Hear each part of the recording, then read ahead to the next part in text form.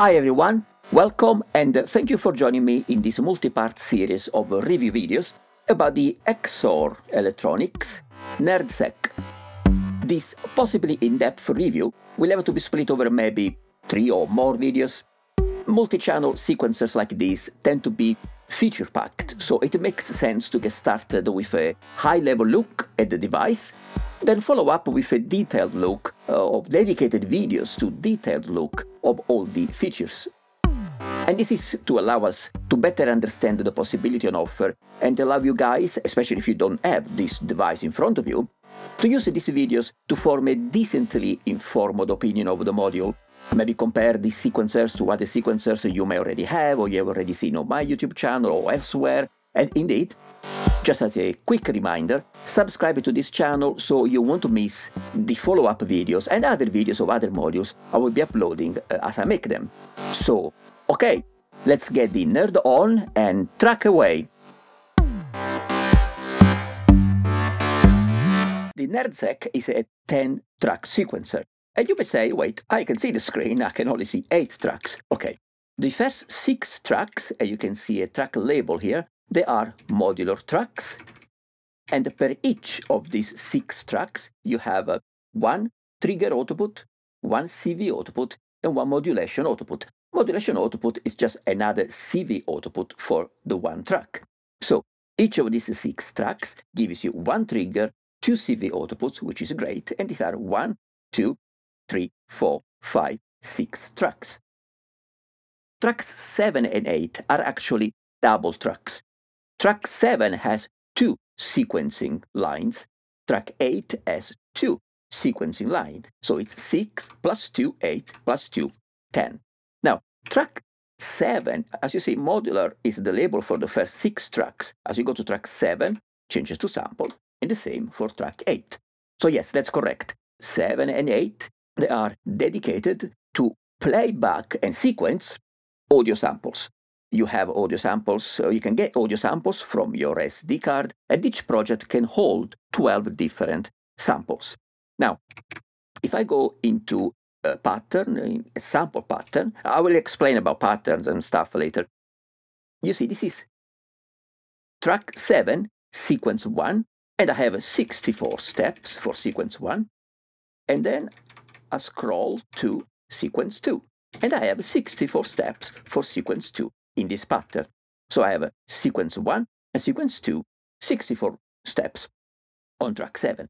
I have a sample 00 on sequence 2, and I have sample 01 on sequence 2. So yes, if you can play on one track 2 samples at the same time. Not only that, you can play a different sample per each step if you want to. Yeah, you can treat a different sample with a different effect, more about the effects later, per step. So each of these tracks gives you 2 sample sequencing tracks and 2 sample sequencing tracks. In total means you can actually play 4 audio samples at the same time.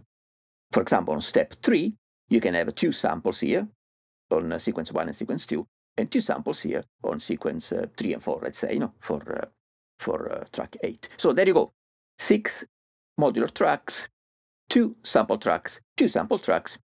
That's 10. And by the way, the 2 audio samples on track 7, on those 2 sequences, are summed, mixed together, and come out of output sample 7. Track 8, those 2 samples, if they happen to play together, they are summed and mixed and come out of output sample 8. And these are your 2 sample outputs. Okay. Just as a quick example, all the drum samples and the silly voice you hear when I play some pattern here, they are actually audio samples. I can just play this. Let it go! I have a kick here, and snare, hats, stuff on these other patterns. Okay. Overall, you can have 175 patterns, and each pattern can have its own step length. A pattern can be 0 steps in case of an empty pattern, or 1, 2, 3, all the way up to 64 steps per pattern. So yeah, you can have an 8-step pattern, a 64-step pattern. On a track, you could have a 64 steps pattern, and on the other track, you might have just one 3 steps patterns that keeps looping, or you can have a 3-step pattern and a 7 steps pattern, and so on, whatever you want. You can easily change patterns as the sequence is playing. You can isolate a bunch of patterns. For example, look here, I go on this row, I have a few patterns, but there is nothing, there is a gap after. So if I was to play this row, I'm playing this pattern, and that pattern. The sequencer is not progressing to additional, to following patterns, because there is a gap. So it's an isolated group of patterns. So this is a multi-pattern, multi-track loop. Or you can consider this a multi-pattern and a multi-track clip. So yes, you guessed right again. You can use these and the different screens of the sequencer as a multi-track clip launcher. And you can actually easily replace which pattern is playing your loop live, which is really good live. For let's say that I have this multi-track loop playing, and I want to change one of these sample tracks from pattern 17 to 19, where I have some more snare and hats activated when I want. So I only changed this pattern. So you see how easy it is if you were playing live to just replace some of the content of your clip, and I can go back to the original one if I want to. Back there.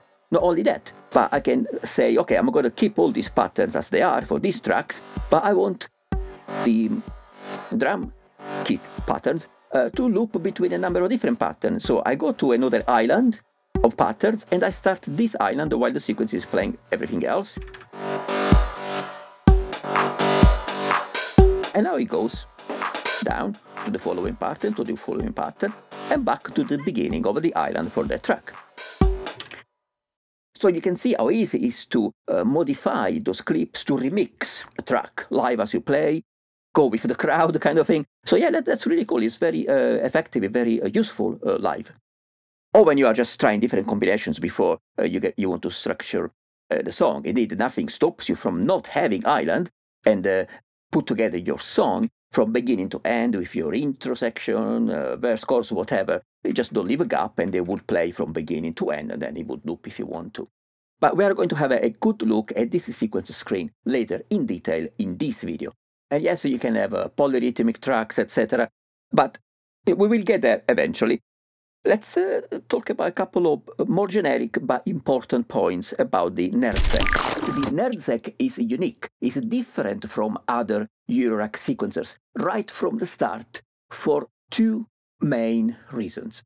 One, the most obvious reason is that this is a tracker-based sequencer with note events and data presented vertically. If I go inside a pattern, you see the notes, and if I start this pattern, notes scrolls vertically instead going horizontally.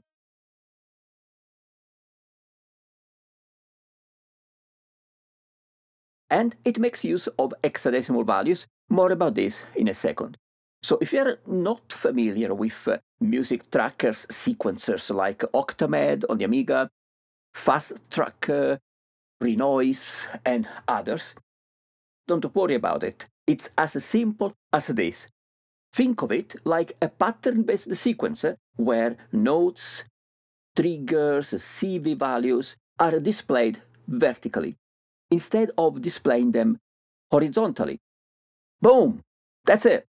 This is all the mental shift required to use these without complications of any sort. Really, guys, it's that simple. And in this sequencer, now we are in pattern view, you can scroll through all the steps one at a time, right? Or you can use, let's say, page up and down, 16 steps at a time. So you can go through your 64 steps. This specific pattern, I added a break here.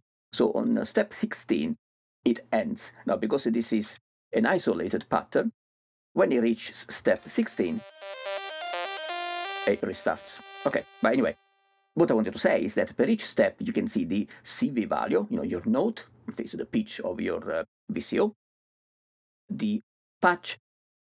More about each of these things later. The patch is a way to group a number of modifications, edits you want, and save them as a patch, and then you can apply a different patch per step. Tables, again, more about this later, but tables is like having a mini sequencer per step. So yes, you could compose your own arpeggios and have a different arpeggio per step if you want.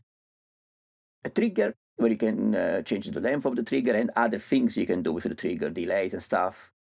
Details all later. Modulation, which is your other CV output, which you could also output LFOs. And then effects. You have 4 effects that can be active all at the same time per step.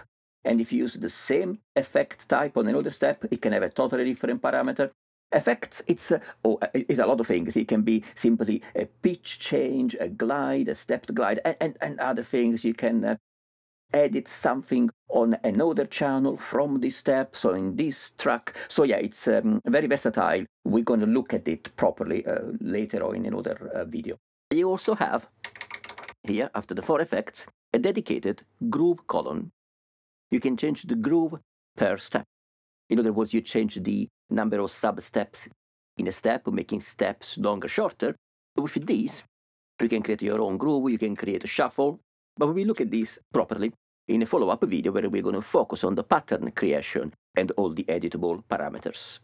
So what I like about this is that when you are in pattern view, per each step, not only you can see the CV note, but also anything else you would want to see for a direct, immediate, quick access and edit.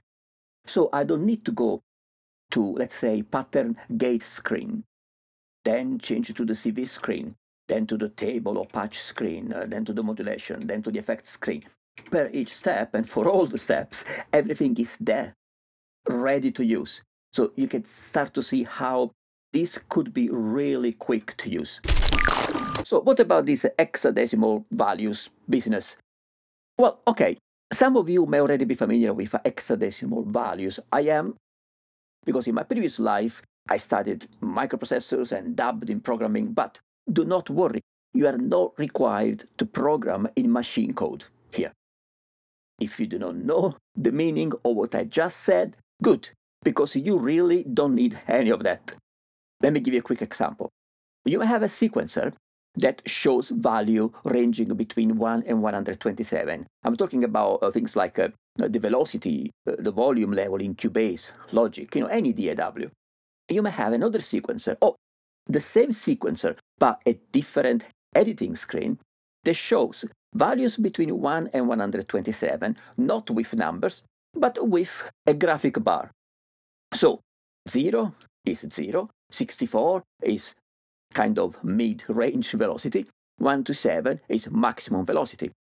The same value with a graphic bar, empty bar is 0, half filled bar, it's like your 64, and a full bar is like your 127. So you see, you have 2 totally different ways to represent a value, but all you have is a range displayed with numbers between 0 and 127, or the exact same range displayed with a graphic representation, an empty bar, all the way to a full, a filled bar. Now, same with hexadecimal numbers. It's just a range of numbers you can use. Now, instead of being a base 10 number, in a base 10 number, the ones we normally use, they go to 0 to 9, that's 10 numbers, then it goes to 10, to 19, 20, to 29, etc. With the hexadecimal values, you start from 0, 0, 0, 1, all the way to 0, 9, and then instead of going to 10, it goes to A. So you have 0, A, 0, B, to 0F. And this is, 0 is 0, 0 is 0. 0F is 15, which is 16 digits, is a base 16. So now there is a turn, there is a change, it goes to 1, 0. 1, 0, 9, A, B, C, D, F. After the F, it goes to 2, 0, and so on, all the way to 9, 0. Then when you get to 9F, it goes to 8, 0. 8, 0 to AF, B, 0 to BF. If you use up and down, you can do, big increments to change. Anyway, these are numbers. All I'm trying to say, they are just numbers. So if you want to keep your values, your modulation, whatever, your glide low, you use 0, 0, 0, 0 is 0, but 0, 1, 0, 2, a little bit higher, you go 1, 0, 1 F. A little bit higher, like a mid-high, you go 3F, 4, 0, 4, 3, 4F, go higher value, you go 7F. You just use it as a range. Nothing hard to think about. The NerdSeq manual goes into some brief overall explanation, all of these. If you want to read it, have fun, read it. So if I managed to express myself decently enough, you can see that being a tracker-based sequencer and the hexadecimal numbers, yeah, no big deal. It really makes no difference. It's a sequence of events, and it has a range of numbers for you to play with, okay? If anything, this specific implementation of a tracker-based vertical scrolling sequencer with all these parameters from CV, triggers, modulation effects, etc., all these parameters that you can quickly access, modify, it can come quite handy. It can make your workflow quite fast, and maybe faster than other types of sequencers with a different way, with a different user interface. So this was the first main overall difference between the NerdSeq and other sequencer. Again, the tracker-based sequencer, vertical scrolling, and hexadecimal numbers. So what about the second main difference I think exists between these and other Eurorack sequencers? Let's move on straight to difference number 2. The second main difference between the NerdSeq and other sequencers currently available in the Eurorack format, as far as I can remember, unless I'm missing some sequencer, is that the NerdSeq not only has 6 tracks for your modular system, where each track has 1 trigger or gate and 2 CV outputs, and that's not new in itself in terms of tracks with 1 gate and 2 CV. For example, the ER101 has 1 gate and 2 CV per track, but only has 4 tracks. You have 6 here. The Eloquencer has 8 tracks, but only 1 CV and 1 gate, of course, per track. So, some has more tracks, some has more outputs. And of course, they are very different in the way they work, in the features, and so on. But I'm not talking about the difference in features just, for the gate and CV tracks, which can be substantial between sequencers. But I'm talking about the NerdSeq having an additional 4 sequencing tracks to playback and sequence, of course, samples, audio samples. Now, by XOR Electronics' own statement, this sample playing feature was just an add-on on top of the main CV gate sequencing features. But we will look at that properly in another video. We will look at the limitations, but it may be a very welcome limited add-on with enough flexibility to possibly have a lot of fun. You can play back these samples, you can add effects, bit crush, you can reverse sample, you can offset, you can reverse the sample halfway through as it's playing. So you can do a number of things. So it may be limited somehow, but it's also nice and versatile in other ways. And that was the key element of this second difference, is that I don't know of any other CV gate sequencer that also has some tracks, in this case 4, dedicated to sample playback. For example, here I wanted a simple beat for this review to check things out, and I didn't need to use a separate sample module or large Eurorack sampler or small mono sample playback device, but still a separate module which costs more money and uses HP space. Within the size of a typical, fully featured sequencer, I have 4 lines for sequences per pattern of sample playback. So that's pretty handy, right? Even if it's not gigabytes of sample memory, it's kilobytes, but it can take care of some of your drum hits, for example, right? Top central section has a good size screen, 480 x 320 pixels. I do find it easy to read and to navigate. It's pretty quick to navigate, to be honest.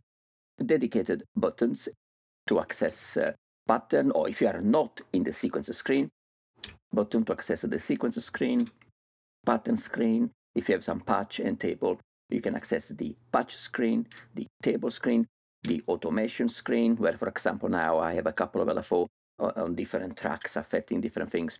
More about the patch, table, automation, and even the project screen later, as we will be covering each of these screens and features individually. The project screen is, of course, where you can save, load your projects, load samples, for example, and other things like changing the overall tempo, a number of other things. Again, we will look at this into detail later on. These buttons are actually easy to use. I mean, they are of a good size. I have fairly big hands, and I can tap individual buttons and do start, stop very easily. Yes, they are a good size. They're not too small that you're going to press 2 by mistakes. They're not too big. There's a waste of space. Yeah, they're pretty good for my hands anyway. So, yeah, I think they're funny for everyone. Now, just like on a computer keyboard, these 6 buttons, like the number row of buttons on a computer keyboard, they have a second function labeled at the top of each button. And you access this secondary function just by tapping Shift when you tap the button. So now we are in, let's say I was in the sequencer screen, and I tap this button where it says project. I am in the project screen. If I do Shift tap, I go to the setup screen. The setup screen is where you can change a few parameters. I'm not going to go through this now. Again, we're going to look at each screen individually in dedicated videos, so they can serve you as a reference whenever you need them, easy to find. So yes, for example, if you are in the sequence screen or in the pattern screen, you could use the nerd functions commands for additional specific tasks. So for example, in pattern screen, I can call, instead, so if I press automate, I go into the automation screen. But if I'm in the pattern screen and I do Shift tap, I am in the nerd screen, where, for example, yeah, I could edit the pattern name or create a pattern name if it was still unnamed. In this case, you see the pattern name is here. It's called tel, just because this is using the telharmonic module. So if I do OK, I could change the name. Let's add the space, and I think the telharmonic is giving me a pad. So let's do telharmonic pad. And when I'm done, I just do ready. There you go. The name has changed to telharmonic pad for this pattern. Okay, so I go pattern. There you go. It's there. Then, if you press Shift the first button, Shift the second, or Shift the third one, you go into marking. Marking is to select nodes, columns, rows, or if I was in the sequence screen, to select entire groups or individual patterns. I will show you how that works after. So you can mark a selection, you can copy, you can paste it, or inserting, shifting the rest of the stuff down. You can delete something. For example, here I have a pattern 02. If I do Shift delete, the pattern is gone. As simple as that. I'll show you how I'm doing these other things in a second, right? Oh, record. I didn't do record because I didn't set this up for recording yet. Recording, yeah, it's better if we do a dedicated video for it. And it's also, I think, the initial implementation of it, so it's quite basic at the moment. Below this first row of buttons, we have this 4, which, think of this just like your 4 arrow keys on a computer keyboard. It's just to go around and select stuff, okay? Well, not select, but to move the cursor. You're moving the cursor around the screen in whichever screen you are. If you're in pattern, you can go to a different step, go to a different parameter, and then edit it. This block of buttons down here, that's where we have the Shift button we used before. Now, the Shift button is not just to access these secondary functions up here. The Shift button is also what you use to change values, and is consistent and easy and quick to use, no matter in which screen you are at that moment. So for example, let's say I wanted to add a pattern here.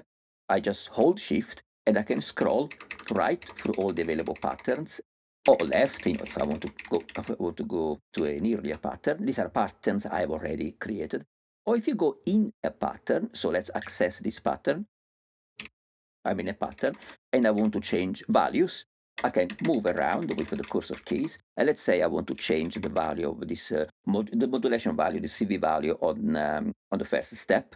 I can go through small increment or decrements. If I just do shift right, you see 601, 2, 3, 4. I can hold down or decrement 1 unit at a time. You do shift up and down to move in bigger increments. See, 640, 640, 600. Well, it's hexadecimal, so it goes 560, 680, and so on.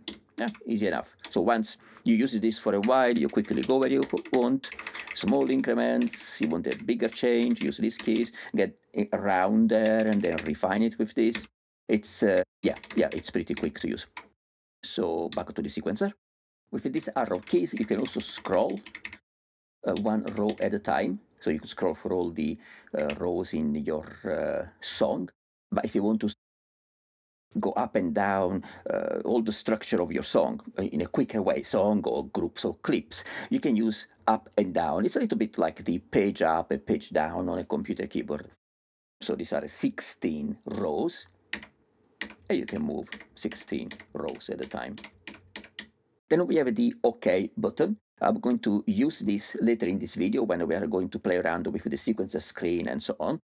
The only two buttons left to talk about are Start and Stop. I left these two at the end because I want to cover these two in more detail in the next section in this video when we look at the sequencer screen in more detail. And that is because you can tap Start and Stop, you can double tap Start and Stop, you can shift Start and Stop to do different things.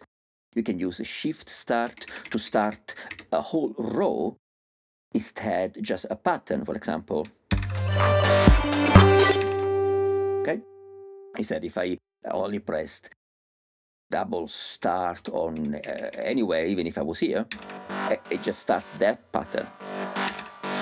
Oh, I forgot to stop it. Okay, so as you can see, there is more you can do with these buttons, and because it's less complicated than it sounds, I prefer to actually show it to you so you can see that you can quickly build, very quickly build a muscle memory and have control on the start and stopping of patterns or full row patterns.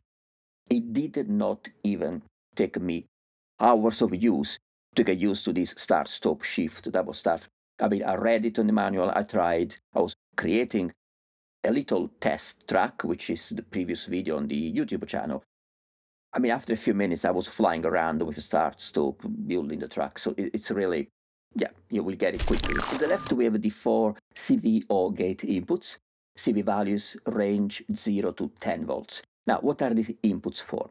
Well, you can use them to record values into the sequencer. Now, we didn't look at record yet, of course, we're going to have a dedicated video for that. But if I go to the project screen, you see we have record settings here. If I access those, you can see that for each of the inputs, I could use a CV1 to record notes, CV values for the track 1 or 2, 3, 4, track 5, 6, modulation for any of the track, of the 6 tracks. This is for the modular tracks and all the sample tracks. Or to record gates, triggers. And for the sample tracks, you can change the pitch of any of the 4 samples, or the gate for the 4 samples. So, there are a few options. Now, this record settings, the record functionality itself, or MIDI as well, this is the first implementation in the current firmware. My understanding from XOR Electronics posts on forums and social media is that all of this will be enhanced with further firmware updates. In the video, I will cover, not this video, the next videos and so on, I will cover whatever feature is there for the recording features. And then as more updates are released, I will be doing possibly update videos so that we can keep up with this sequencer development. And these 4 inputs are not just to record CV gates into your patterns, they are also a source of modulation control over one or more parameters of one or more of your tracks, and you do that through the automation menu. Let's get a track playing, so track 3, okay, just some bass sound type of. Let's go to the automation, and I want to use not an no, these are internal LFOs, we look at this another time.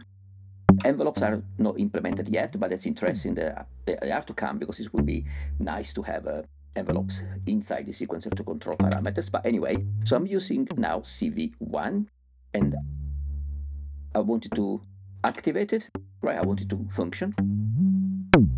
And this is like a matrix editor, right? So I want to send it to any of these inputs, including the sample, sorry, any of these tracks, including the sample tracks. So in this case, we are on track 3.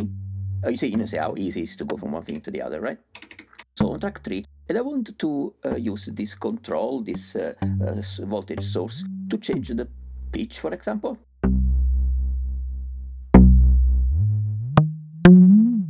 Now, I don't have a quantizer after that voice, so the pitch is going to be, all over the place. But, you can use this to easily transpose. Well, you can transpose with the sequencer, but, if you want external control on that, or I could use it maybe not on the pitch CV, on the modulation output, that in this case, my modulation output on track 3 is actually going to control the closing and opening of the VCA, actually VCA and VCF at the same time. So you could use it to control volume, for example.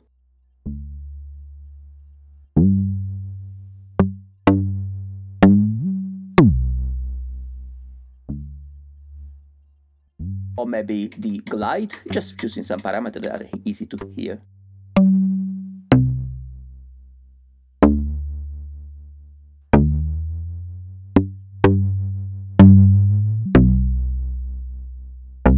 And of course you can delete, or just stop the input if you don't want it. And of course you can use any of the 4 inputs.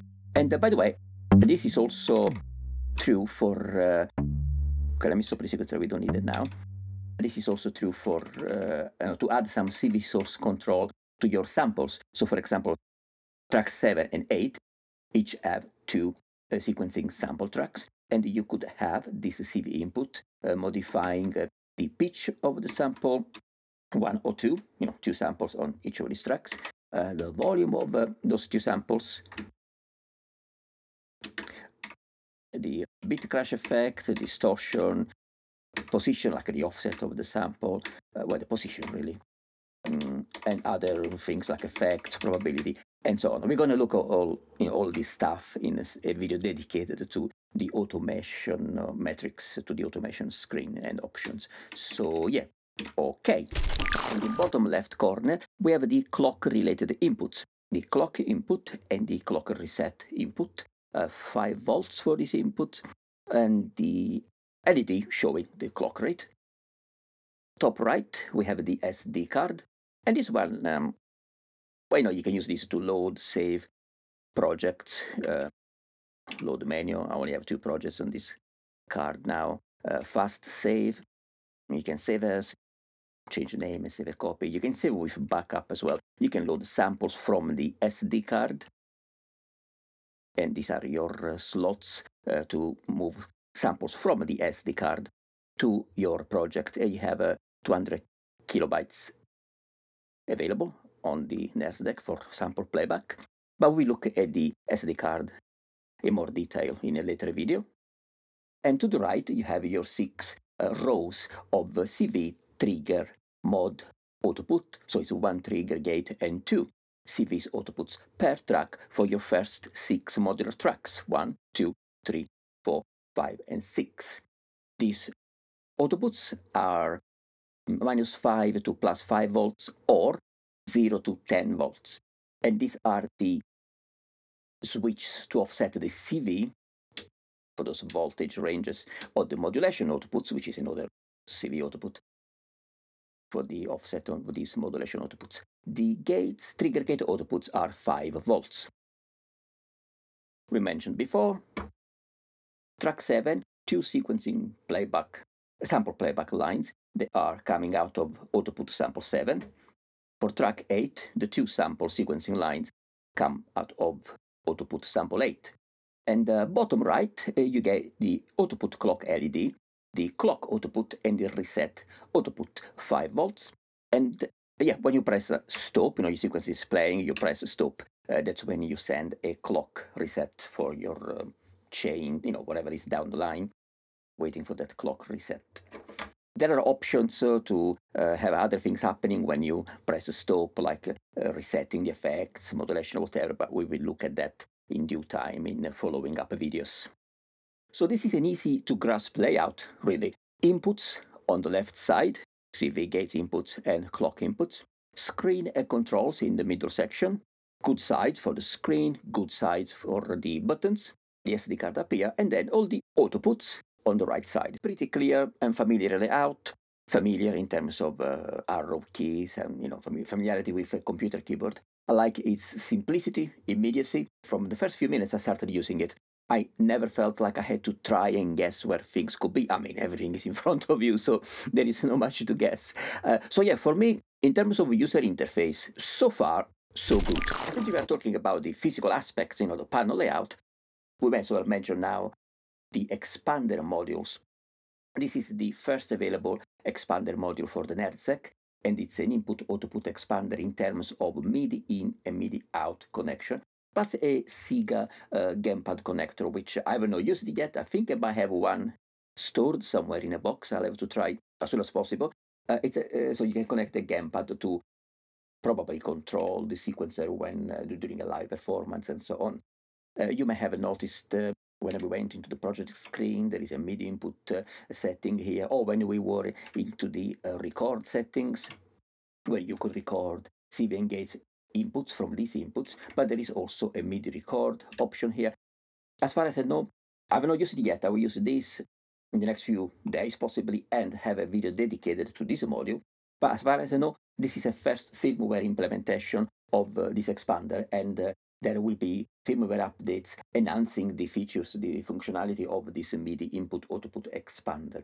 But that's not all. There is also another expander connector at the back for special NerdSeq extensions.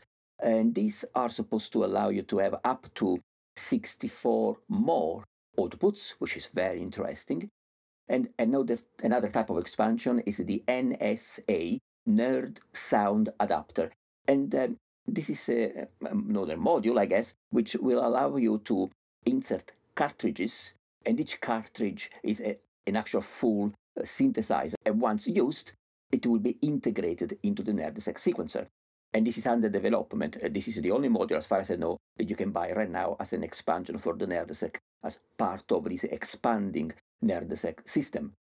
So you have a modularity within this sequencer system. You can add a MIDI in-out expansion. You can increase the number of outputs. So you can have these cartridges, which will give you synth voices integrated with the sequencer. So you're going to have a CV gate trigger sequencer with a MIDI input and output and synth voices. Plus, you already have sample playback sequencing, 200 kilobytes sample RAM.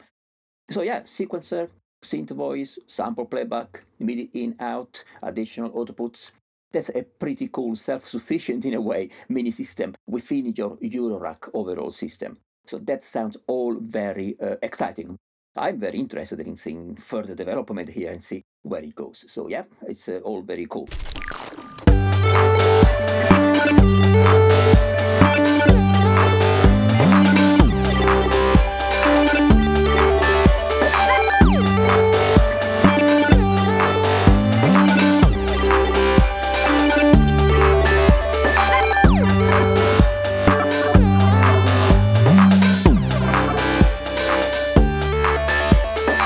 Time now to take a good look at the main sequencer screen so we can see how to sequence patterns, tracks, mute solo sections, and so on.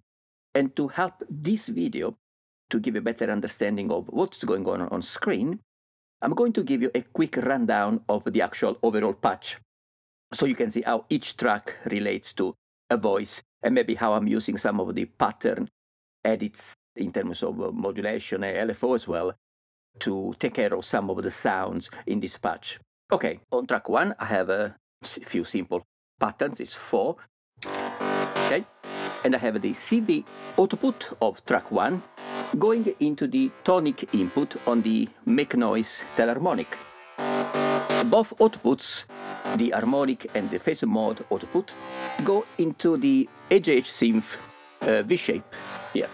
I'm using the shape input and the distortion input, and I'm taking both, well, I'm applying some shaping and some distortion, and I'm taking both the shaped output and the distorted output and sending them into the AJH Synth Waveswarm to add some thickness. The combined output of the Waveswarm goes to the channel 1 on the Sputnik modular called VCF-VCA, and it's set to combo mode, so it's a VCA and a little bit of filter even if it's closed really. Okay, now, as you can see, on track 1, I'm not using the trigger output, but what I'm doing, if I go into the pattern, I can show you, I'm just playing at the beginning of a pattern a note. So this is like an held note. The note will just keep playing. And I'm using the modulation output to actually manually program the opening and closing of the VCA. And with these values, I can choose how much the VCA is opened. Okay? So I'm sending this modulation, these CV values really, to the VCA, and opening and closing the VCA. So I'm creating my own rhythmic stuttering, and doing it this way, you can create a up to 64 steps pattern with just your program stuttering. You can have it last longer, shorter, faster repeats. Yeah, it's just a way of doing this type of things. And if you want to know more about the AJH Synth V-shape, Waveswarm, or any of these other AJH Synth modules, Ring SM, Megaphase 12, Gemini 2412, and the finalized REQ, these are my modules. I have a video review, an in-depth walkthrough of each of these AJH Synth modules, and more of them as well. So yeah, just check the channel, they're all there. Track 2, we have the CV output of track 2 going into the 1 volt per octave input on the Pico VCO. The output of the Pico VCO goes into the input of the Pico DSP, and I'm only taking the left output of the Pico DSP, which then goes into the VCA, and the VCA to the DAW. The trigger from the second track triggers the 2HP EG envelope, and this envelope from the EG module goes to open and close the VCA, which is set to, the VCA is set to combo VCA-VCF. There is something else going on with this track 2 voice. I'm not using the modulation output of track 2, just because I was using it for something else. Then I used the modulation of track 5 to do something on this VCO. I took this cable out because whatever I was doing, I didn't want to do it anymore. And so this is unused. Anyway, I'm using the modulation output of track 5, and I'm not using track 5 for anything else, to send an LFO from the NerdSeq to the WCV input on the Pico VCO. And this is the CV input you can use to control, to scan through the waves on the Pico VCO. So, if we go into the automation, you can see we have an LFO here. And if I play these patterns for you, if I stop the LFO, it's the exact same sequence, and it's playing just through one wave voice on this Pico VCO. But if I activate the LFO, it's going to change waves quickly, creating that kind of stuttered sound. And it's coming out of modulation output on channel 5 and going into the Pico VCO. So this is another example of using an internal LFO to do something on some of the other modules. Track 3. I have the CV output of track 3 going into the 1 volt per octave input on the 2HP plug. the output of pluck goes into channel 2 of this code VCA VCF, which again is set as a combo, so it's a VCF VCA VCF, and the track 3 trigger goes to trigger the pluck, and track 3 second CV, the modulation output, goes into the CV input on the VCA, because what I'm doing, again, I'm using my own CV values out of this second CV output for that track to open and close the VCA when I want it, deciding per step, and with values I can decide how much is actually open. But overall, yeah, it's a very simple voice with a per step controlled opening of the VCA VCF. Track 4. The CV output of track 4 is going into the 1 volt per octave input on the Pico voice. Now the Pico voice output is going into the really nice AJH Synth Gemini 2412 dual filter, but I'm only using one filter, and the high pass output goes to the VCA, and the VCA then goes to the AW. Now the trigger output of this track is going to the gate input on the 2 HP ADSR. This ADSR is controlling the opening and closing of the VCA for this voice. Now, if you listen to the voice,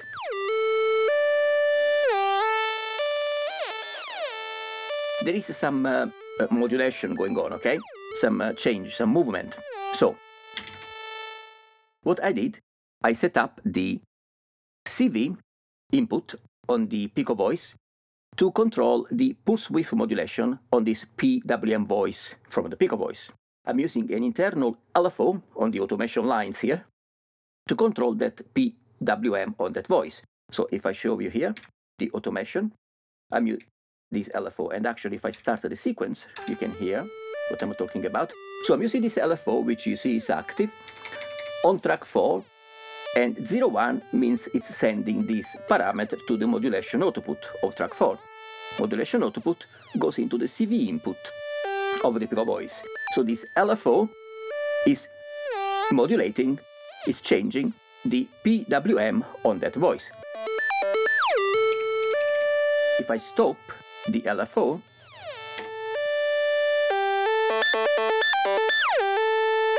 you see the character of the voice is static. If I activate the LFO, it's going to change the PWM on that voice.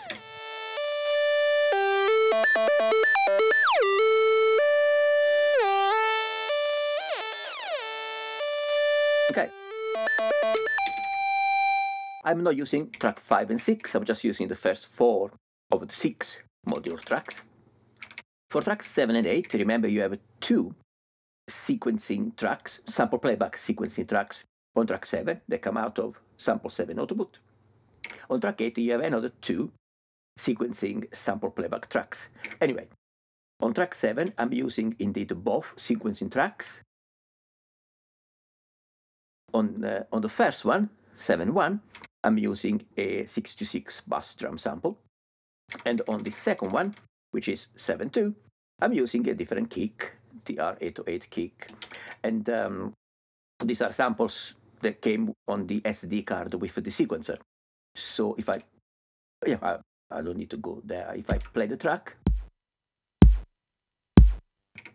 I'm triggering both samples at the same time, on the same step for each of these 2 tracks. And the volume is set to half volume for each sample because they happen to play together. And if you go over the maximum volume, you start clipping. So having half volume each sample, you get the full audio output from this output.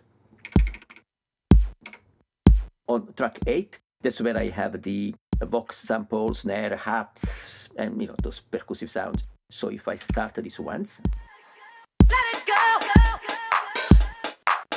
I have a Vox sample, which in one of the patterns I'm playing backwards. There's many effects you can apply of samples like distortion, etc. And in this case, I'm just playing this sample backwards. On some other pattern, not doing that. Some of the pattern is just a few closed hats, claps, snare, hi-hats, just a few sample triggered. In this case, the hi-hats played backwards, but I'm not doing anything special, to be honest, on these tracks, just triggering a few samples to have a percussion set playing. Of course, these are just a few patterns and voices I put together to review the unit and do this video, but it's not like I was trying to make a piece of music. So these patterns together, they could sound something like this.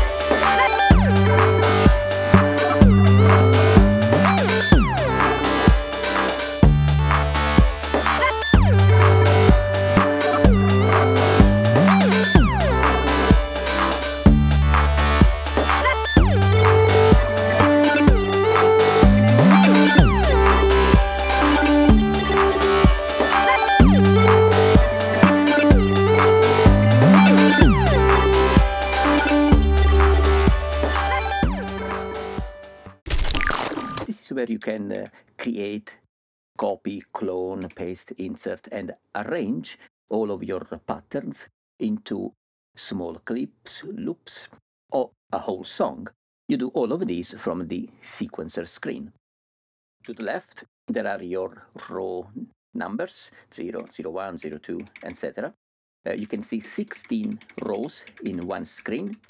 You can scroll through 16 rows at a time with the button up and down. So down, there's the next 16 rows, another 16, all the way down to the end, and you have a total of 240 rows. You can also scroll one at a time gradually by tapping down or holding down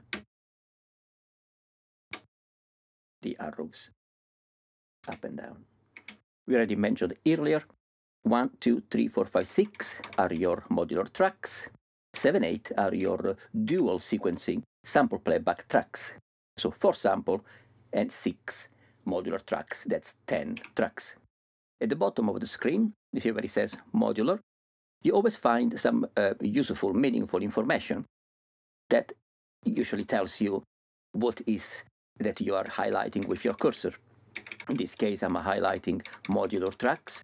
As I go to tracks 7 and 8, it's telling me that these are sample tracks. Actually, there is just one more thing I wanted to add about navigating around. The way I have it set now, which I think it's a default, when you go all the way to the left, it stops on track 1, and when you go to the right, the cursor stops on track 8.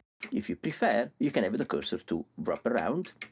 You do that into the setup, navigation wrap, off, you can change that to on, go back to the sequencer, and now, if I press right, it wraps around to the other side. Okay? And that's only for left and right, no up and down, which is okay, because I guess you want to make sure you can stop at the beginning or at the end. So, if you want, you can wrap around. I prefer not to, but just personal preference. On the right side of the screen, we have the screen name, sequencer, of course, in this case. Then we have the project name. That's just the name I gave it when I saved it to the SD card. The BPM for the project. You can edit the BPM for the project in the project screen up here. But it's tempo, you can change these values as you wish. Under the BPM, there is the bass general transposition for the whole project. And again, you can change this here So you can transpose the whole project just by adding semitones or 1 octave at a time from this screen. So for example, let's play this track. And if I go to the project screen, if I use shift arrows up and down, I can change by 1 octave, up or more, or down, okay? Or you can change 1 semitone at a time, like let's go up a third, or 7 semitones for a fifth, or back to where we were before. And if you had anything here like this, it would tell you there +4. Okay, let's put it back to 0. Underneath the transpose indication, you can see it says edit on. And you can change this into the project screen, and you could change it to off. What is edit on and edit off? Well, it's a safety measure. If I have edit off, and I'm using this, for example, live, then I cannot, by mistake, change the patterns I have here. I cannot edit the sequence. So if you performing live and you just want to trigger clips, manage your sequences, with edit off, you know that you're not going to change things by mistake. This area of the screen, it's a feedback on all of the 10 tracks playing. So let's play this section. And, so it's 4 modular tracks plus the 2 sample tracks. For each track, it's telling me which note is currently playing. The red dot on and off, it's the gate on and off for that track. And then this is an indication of the CV present or whatever value is present at the modulation output. So you have CV, trigger gate, modulation output for each track. I don't have anything going on track 5 and 6, so there is nothing going on here. It also shows you which sample is playing on any of those 4 sample playback sequencing lines. Now I'm only using 3 sample sequencing lines. I'm using 2 on track 7 and 1 on track 8. And it's telling me that on track 1 I'm playing just sample 01, here I'm playing 00, so they come out of output 7. And on track 8, well, it's a few different samples because there is hats, kicks there, and with every hit it tells me which sample is playing. So you get a good overview of what's going on, and if you hear something strange or maybe you were expecting some modulation out of a track and nothing's happening, you can actually see straight away if there is any modulation going on or it is coming out of the NerdSeq or not. So yeah, that's pretty cool. These numbers down here, it's a clock really. It tells you the sequencer running time. So if I was to start the sequencer anywhere, as it plays, counts up seconds, minutes, hours, whatever. As long as the sequencer clock is running, this keeps counting. Now this is useful. Of course, for example, let's say you're performing live and you have only a specific time slot, 20 minutes, 40 minutes. Well, you can see when it's about time for you to get out of there. That's useful for that. Or maybe you can check with this timer how long before your audience starts to walk out on you because they can't take any of your music anymore. And so maybe next time you perform, you try to perform better, see if you can increase your records in terms of retention of the crowd on the dance floor. But yeah, anyway, better luck next time. Now, never mind this autofocus area up here. I want to show you the clock bar in a way. Okay, so let me start the sequencer. If you pay attention to the bottom and to the top, these are your clock steps, 64, moving on, ticking over. Okay, so what's this bar good for? Well, of course, it's a general clue about the clock speed, where the clock is in a, let's say, in a loop of 64 steps. Now, if you look closer, you can see that every now and then there is a special step of a different color. Now, by default, and I think it's the default, that's the way I have set it now anyway, I have this special key step every 16 steps. Now, that works for me because sometimes some of my patterns are only 16 steps. So if I was to start something, then I would have a visual clue not only I have a line here, the white line that goes to the next pattern, so you know which pattern is playing, but knowing that I have a special step every 16, I also know when the pattern is about to end and change to the next or loop over. Right, it's a visual clue. But this is about more than just visual clues for the single patterns. Let's start the sequencer again, so the clock is moving along. Now pay attention to this. Now this is what happens when you press the start button just once. When you start a pattern, any pattern, it's only going to start at the beginning of this 64-step length. Now that's useful if the timing fits your needs, because of course it means you could, for example, prepare a number of patterns to start all together at the beginning of this 64 steps bar. So let's say I was here and I wanted to start these, and these. They start all together when I was expecting them to start all together. Now, let's say the sequencer is running, maybe you have tracks running. Let's say I have this hats and snare running, and I want to start the kick pattern. But I don't want the kick pattern to start here. Let's say I'm around here, and I don't want to wait all these steps before it starts. I want it to start these kicks as soon as I can. To start things earlier, you don't tap start, you double tap start. So let's see what happens. I'll do it again. I'll double tap start here.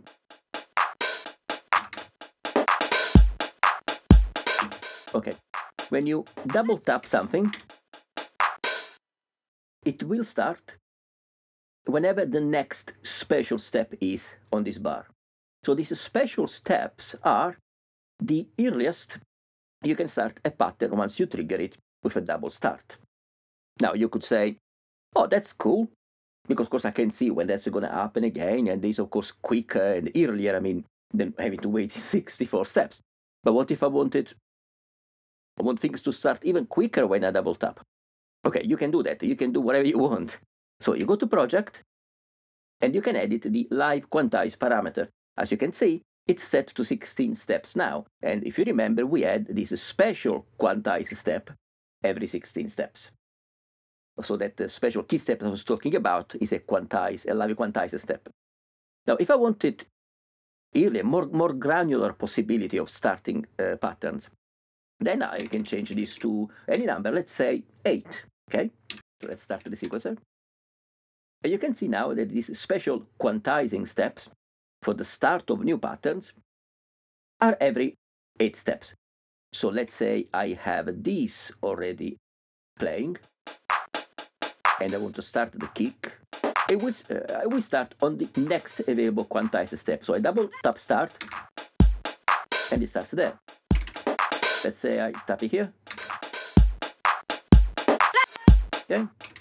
I double tap here, and it starts on the next quantize step. Let's call it quantize step. Now let's go back to 16. Oh, of course, you could have it set on 1, and in this case, let's start the sequencer, and let's double tap this and this. Stop this, and then we start again. So it starts when you double type it, when you double tap start, but that means you have to quantize things by hand, right? So in most cases, maybe 8 or 16, it's a sensible number for timed triggering of one or more patterns altogether. So what about stopping patterns? Well, stopping patterns, let's start the sequencer. It's not related to this quantize step. You can stop a pattern, a single pattern, or a track anyway, in 2 ways. Let's say we have these tracks playing, kick and snare, and I want to stop the kick. At the moment, this bar is showing 16 step chunks. So if I press stop here, it didn't stop straight away. That's because when you press stop on a track, it will stop the currently playing pattern at the end of that specific pattern on step length. So because this pattern is 16 steps, I press stop once, it will stop, but whenever it reaches the end of its own step length.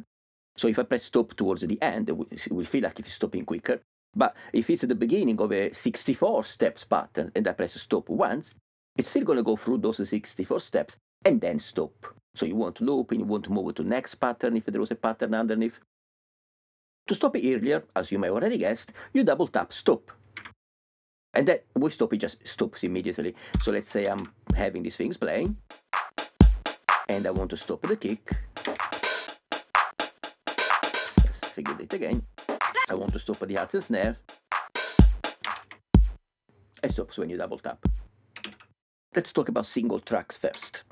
You can place the cursor on any track, and you can start any track playing just by pressing start when the cursor is there. You don't even have to highlight a specific pattern.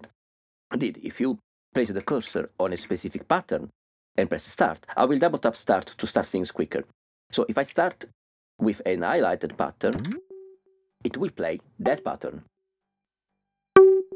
If I press start on an empty slot, the sequencer will start playing the first available pattern on top of the cursor, which in this case is this one, right?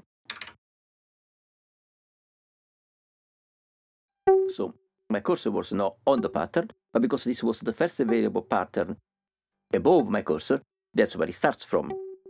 So if I place my cursor here and I start this track, it will play this pattern first because this is the first available pattern above my cursor. Okay? And when that pattern is finished, it was 16 steps, it goes to the beginning of this loop. And I'll explain this loop in a moment. So if you have a pattern and there is nothing above or above it, it's just an isolated pattern, all the sequencer does, it will loop this pattern over and over again. Like in this case, this is just one kick pattern, and it just keeps repeating that pattern. The way you create a single track extended loops, a loop that goes over more patterns, it's just by placing one pattern after the other. In this case, I have 4 patterns attached in a way, there is no gap in between them. So if I start from there, place that pattern fully, then it goes to the next one, and so on, and so on. And at the end of this last pattern, there is nothing below it, so the only way it has to go is back to the top. Now these are called islands. So you can create your own islands of 1 to any number of patterns that follow each other vertically, and the sequencer will keep playing into the next pattern until there is nothing there, and then it goes back to the top. Now, keep in mind that within pattern editing, with these effect columns, you have 4 effects you can have per step. You can have things like break the pattern earlier or jump to another step in that pattern. So you can still modify how some patterns play, where it goes next, with some individual parameters, step parameter within the patterns. But for now, we're just talking about looping all patterns in the sequencer. So what if you want to start an entire row? Okay, simple. Instead pressing start, you press shift start. With shift starts, it will start whatever is available for that row. So it starts all the patterns on that row. And to stop all of them, you do shift stop, because if you only do stop, you only stop an individual pattern, which is great, because you can use this to bring parts in and out, of course. Let's say it was all playing together, and you want to stop the whole row. It doesn't matter where the cursor is on that row. Oh, sorry, I started. I mean, if you want to stop it, you stop it. Okay, just a sample. It was keep playing until its decay was or release was finished. Okay. Now the reason why it was only playing these tracks when I started this row? It's because above the cursor, there is nothing in these other tracks. Indeed, if I was to start the row here, you see this is an empty row, there is nothing there. When there is nothing and I start an entire row, it's going to look for the first available pattern above the cursor for the entire row, because I'm pressing Shift Start, not just Start. Remember, just Start is whatever is available on that track. If Shift Start is for the row. So if I press Shift Start on this empty row, it will look for whatever is available above the cursor in the whole row, which means in all the tracks. Right? That's a quick way to start whatever is above you.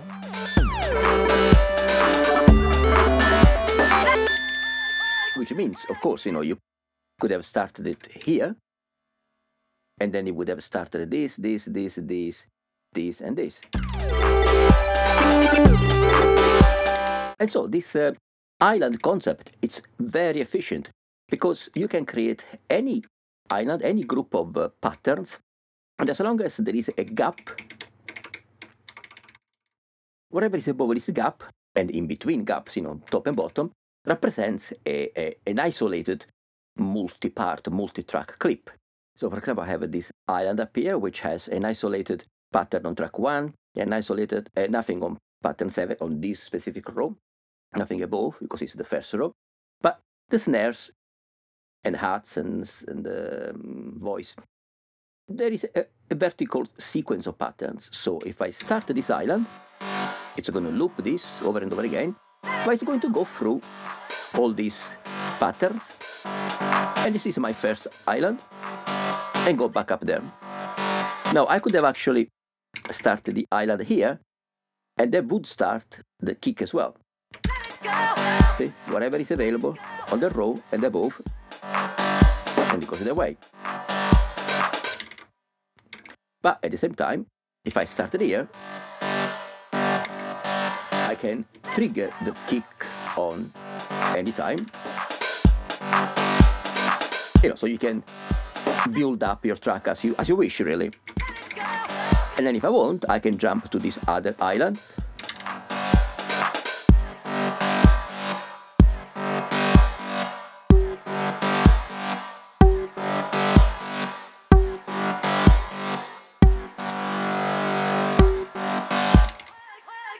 Okay.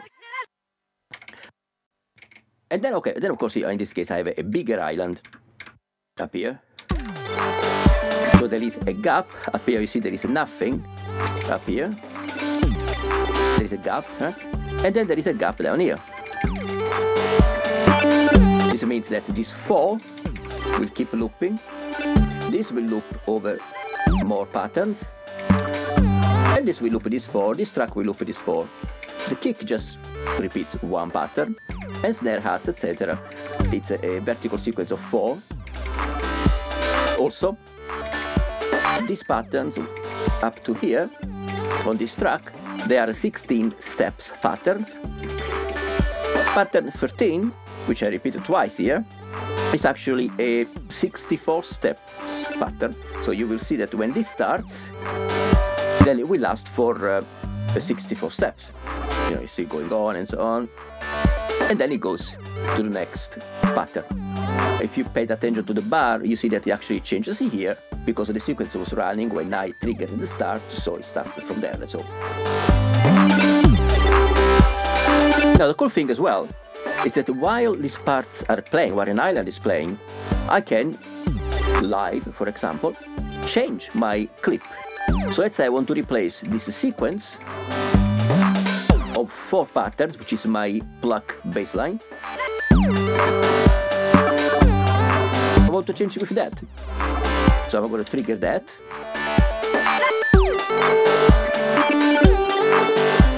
And I modified a pre-made clip just by replacing pattern or patterns within a track.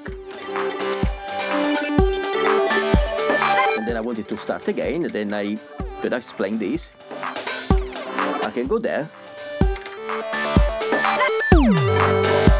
and the plug comes back in with this default pattern sequence.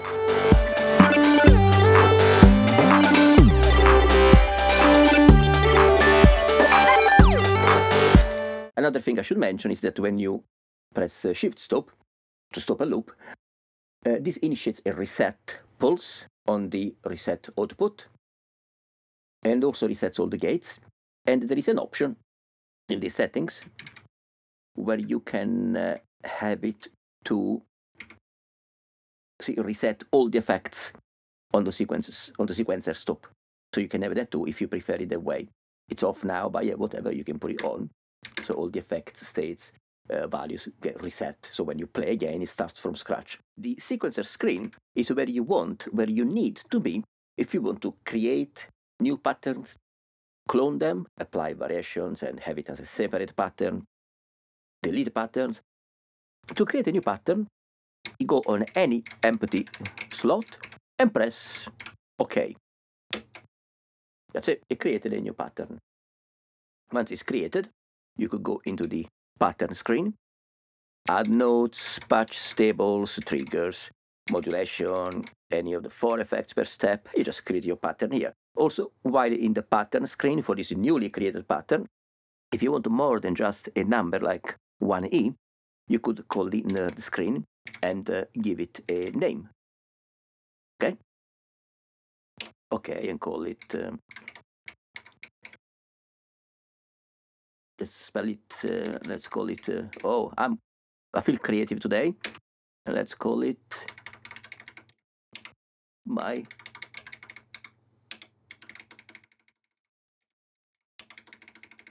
path. Ready. There you go. And the name appears there in the pattern. Back to the sequencer. With Shift left and right, as in other screens, you scroll by 1 unit at a time, so 1 pattern at a time. But you can use a Shift cursor up and down to jump a bigger number of patterns. And then once you are on a bigger number, you can get closer to where you want and so on. Yep, this last one was my pattern. Now, if you noticed, if I go down to the first available pattern, it stops to 02. The reason is that I already created pattern 00 and 01 as sample-based sequencer patterns. Now, you can use any pattern created on any of these 6 tracks on any of the 6 tracks. For example, pattern 02 is one of the original patterns I created for the telharmonic voice, which in this case is just playing a G2 note and then stuttering with opening and closing the VCA. But I can place that pattern on any other track, like I did there, and it could be here, and we simply play that pattern, those CV, those modulation per step data and so on, with whichever voice you have connected on the track, as long as you have a voice on the track. But remember that it's still the original 02 pattern. So if I was to edit this pattern for this voice, I would change the original, right? So 02 changes for everywhere it's used. What you cannot do, and that's why it stopped at 02, is use modular patterns on sample-based patterns. And vice versa, you cannot use sample-based patterns on modular tracks, because the data is different, so that wouldn't necessarily work for now anyway with this firmware. But yeah, you could, for example, have this pattern you created here for the snare, hats, and so on. You could put it on the kick track and see what that sounds like. So the fact that you can use a pattern created anywhere, on any of the other available tracks, just by calling it there, it's excellent because it's a very quick way to see how another voice sounds with those notes and so on. To delete a pattern, you just go on the pattern and do Shift, Delete. That's it, it's gone. Now, what you're actually doing when you do Shift Delete, you are removing the pattern from the sequencer. You are not deleting the actual pattern from memory. To delete pattern from memory, you do that in the setup screen, but compacting memory and so on. But as far as I know, that's not implemented yet because I tried it didn't work, and it's actually explained on the documentation and so on. It's not implemented yet. That's all. So it will be implemented in further firmware, I think. I don't think it's on this firmware, but it will come anyway if it's not there. So you can delete that pattern and free up some memory, I guess. But anyway, to remove patterns from the sequencer, you just do Shift Delete, and if you want to place it back, you place it back. Now let's say you have this pattern 08. Let's put it here. Maybe let's do 0B, because it's got more notes in it. Let's play this pattern. Okay. And let's say you wanted to create a variation of this pattern, and this is the pattern. And you don't want to go create a new pattern and then trying to replicate the same notes and then just edit a few, all by hand from an empty pattern. No, what you can do is clone that pattern, which creates an independent copy of this pattern into a new pattern. And I'll do it right now. So this is 0B. I'll press Shift OK. Remember, it's OK to create a pattern. It's Shift OK to create a cloned pattern. So the original will be there. But if I wanted a variation of the pattern there, I cloned it. And now I have this pattern here.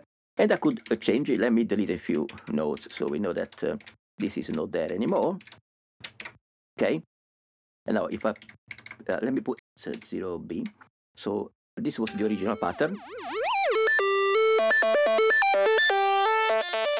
which is still there. And this one is the cloned pattern without all these nodes we deleted down here. So cloning patterns is very, very useful because it allows you to create variations of existing patterns really quick. Just clone the existing one, change the nodes you want to change the modulation, and move on from there, and that's it, you got variations going. You don't want any of that anymore, delete, delete. And so what about copying, pasting, inserting patterns, groups of patterns, and so on? Well, yeah, it's all here, and it's also pretty fast to do. So let's say you want to copy this whole row somewhere else.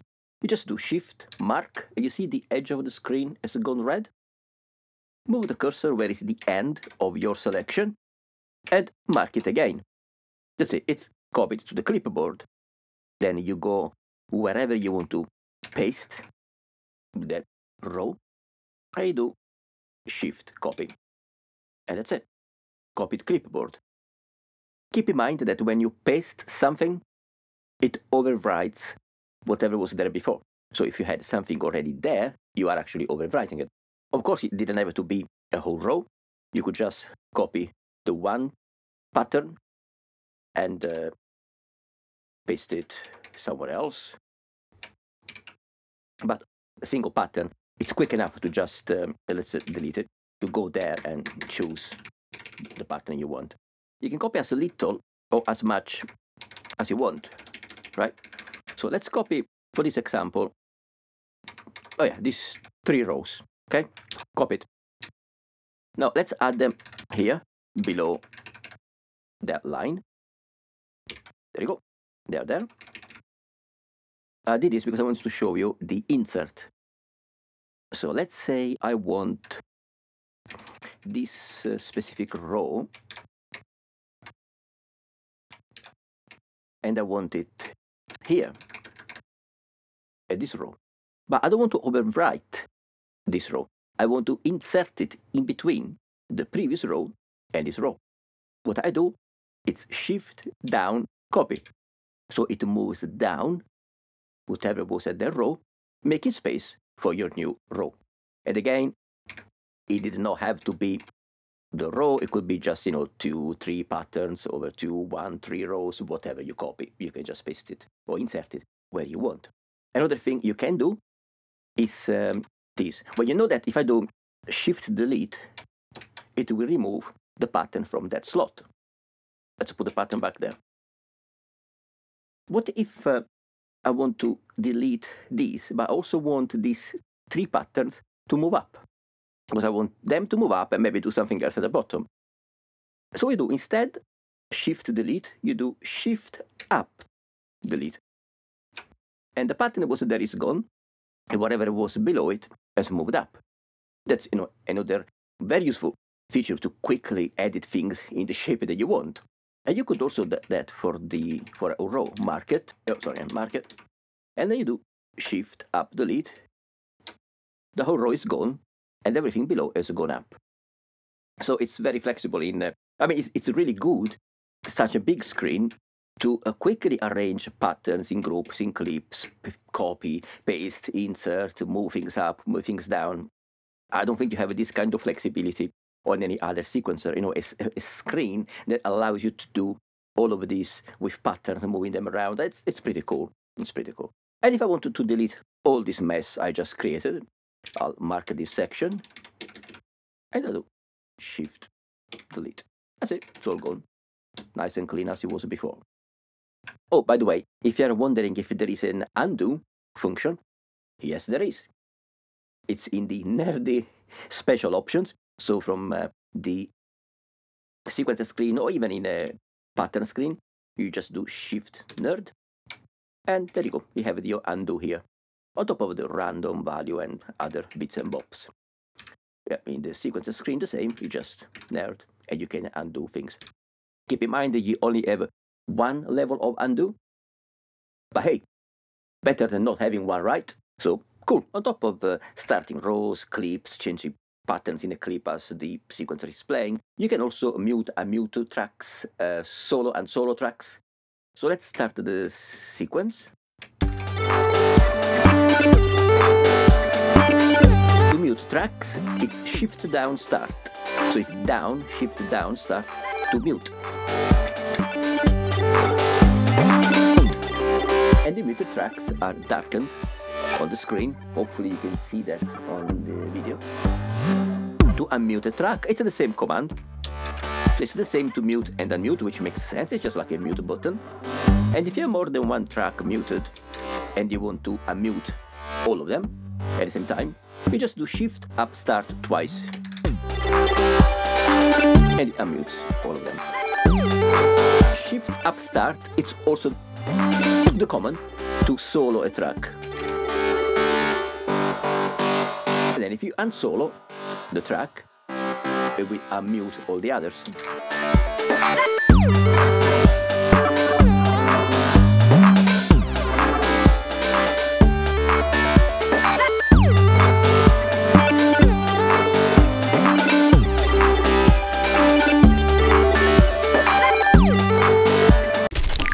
That just watching my actions, because you're watching a video, these actions may look more complicated than what they really are. And I'm not talking just about the muting and muting. I'm talking about copy, pasting, editing a lot of parameters and so on.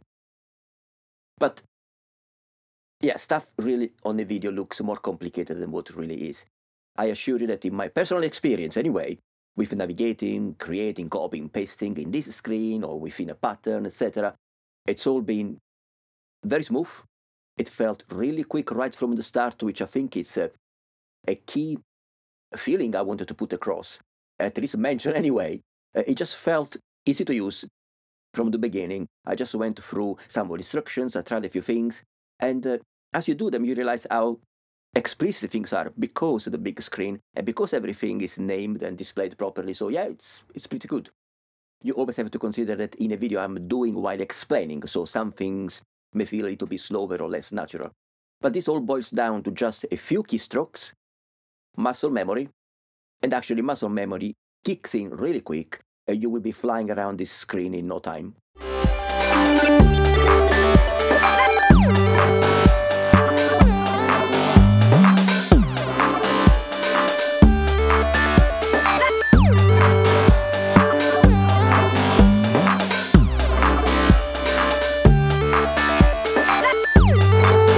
And that's it for today. We took a good high-level look at the overall features of the NerdSeq, the main screens. We only mentioned some of the cool stuff like per-step effects, like modifying a CV or trigger value on another track from a step of a different track, glide, probability values, tables, patches, a lot of stuff that can be done here, but we're gonna look at that next. Indeed, in the next video, we are going to build a few patterns from scratch. We will try out all the additional features like a glide, delay triggers, etc. Maybe we build some arpeggio in the tables, and you can have arpeggio and tables or whatever you can do for table per step, so that's pretty cool. We are going to check all the features in the sample sequencer tracks as well, the sample-specific effects. And there will surely be more to talk about, which means we will very probably need a further video and so on. Okay guys, remember to subscribe and click on the little bell on my main YouTube channel page. There is a little bell on the top right corner. If you click that and subscribe, you will receive notifications of when the next video for the NerdSeq or other modules will be released, so you're not going to miss them, which will be great. Leave comments and questions below, I'll try to answer them.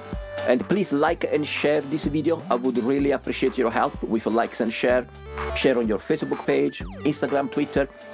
More people, so more people will be able to join these conversations. Follow me on Instagram, Twitter for more snippets and shorter clips in my upload on those platforms, because I might do a quick patch or shorter clips and they may be too long to put on YouTube, so I might just do quick uploads on Instagram and Twitter now and then, and we can have a chat on those channels as well. So thank you for watching, and until next time, have fun and keep Euroracking. Bye!